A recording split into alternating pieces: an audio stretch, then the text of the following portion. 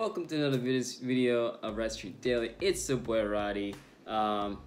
This video is going to be about the lifters that I swapped out on my 240SX, a single cam K824E, and Carlos V commented on it. You know, he got the lifters from a junkyard car and he wanted to know if they're good or not, and basically some questions about it. The link in the description is going to be somewhere, I don't know which side, when I edit the video, and it would basically show what the comment was about and what this little section of this video is about. But let's get right into it. Okay, so let's dive into these lifters here. So this is a bad lifter. As you can already see, the spring tension in this one is already dead. Like you see, there's nothing. It's the little cap inside is not all the way down. My nail right here, and I pushed it in, it doesn't come up by itself. This one is no good. So this is a bad lifter. If you have one in your car, this is going to cause a lot of tapping, right? Just by tapping it, see, it comes out by itself. That is not supposed to happen. And a lifter like that is bad, all right? Needs to be replaced.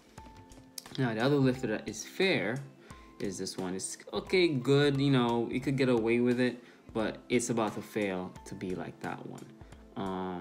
As you can see, this one here, it's a little harder to squeeze, right?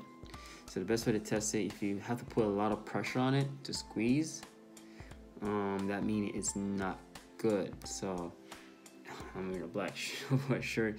That shouldn't, it's bad demonstration. I hope this works, but you can see where I try to squeeze it. When the oil pressure goes through these ports on the inside, these little ports, when the oil pressure goes through here on the rail, it goes in to, you know, activate the oil pressure inside this cylinder here.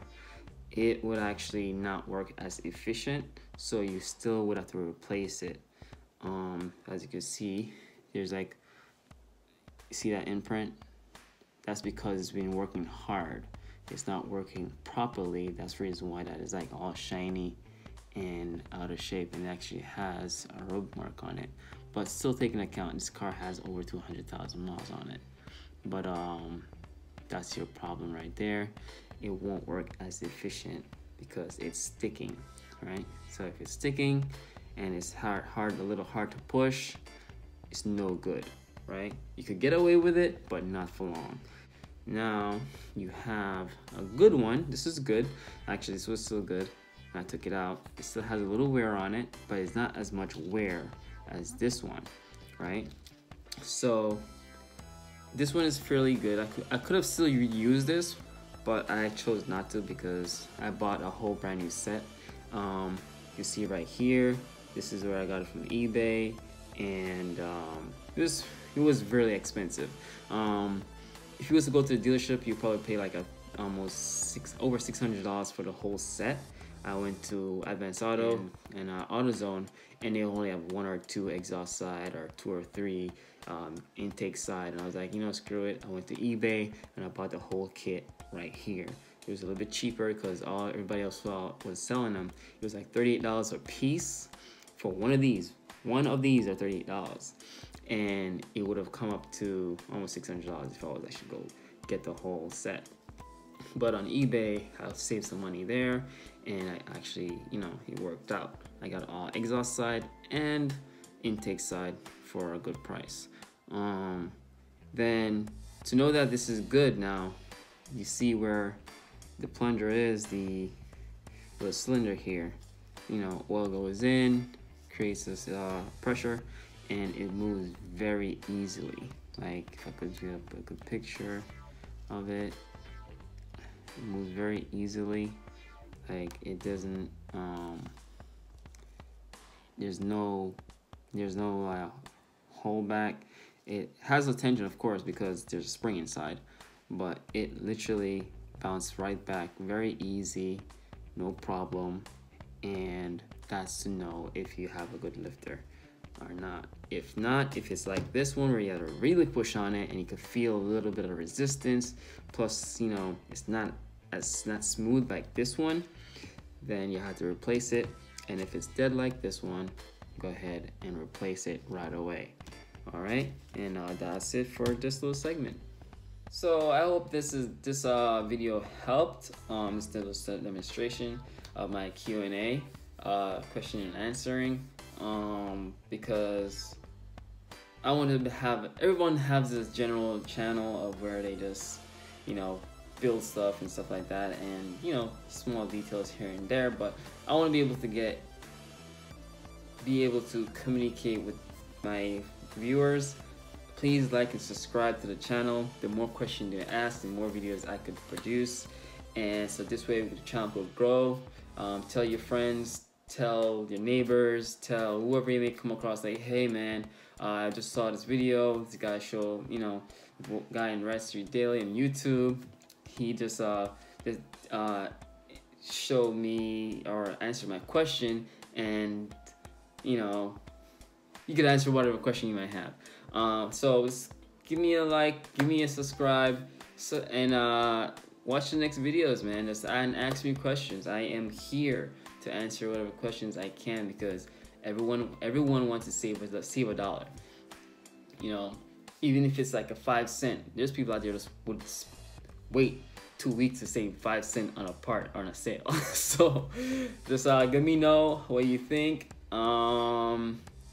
You know, like I said before, each part, exhaust side or intake side for the cams lifters, it was literally almost $38 to $40 a piece, and I got them on eBay. I think it was a little under 300. I have a friend that works for Nissan, and actually when I asked him about the price, because I was like gonna go to the dealership and grab the part, and when I asked him how much the part was, all the cams was for the exhaust and intake side, it was over $600. I was like, for a car that's older than me, that's like a lot. So I just decided, no, I went on eBay and I found it for a little bit less, and I actually went along and buy them. So the car sounded different right off the back. The moment I put them in, the car sounded different, because now all the lifters, all the cams are actually all the rods are basically getting the oil pressure, everything like that is actually getting a nice flow of oil pressure, and everything was pretty much good. Everybody was working good, and the car sounded different instantly as I started up and have it running. But other than that, just please subscribe to the channel. My goal for this year is at least to get 500 subscribers, and then next year another 500. But if you guys could help me out and push that number past that, I'll be grateful for it, along with the views and the likes and the shares. So please continue to support your channel, because I want it to grow very badly, and that's one of the goals for this year, to have at least 500 subscribers by the end of the year, and running at least 500 views or 1,000 views per month. It's a small number. Why you set your goal so low? Like, come on. It's a big, wide spectrum of car guys out here, so it's, you know, I gotta start somewhere, and as momentum pick up, just like 240, it gets going. So please like, share, subscribe. It's your boy at Red Street Daily, Roddy. Keep it real, keep it ziggy, you know. One love, peace.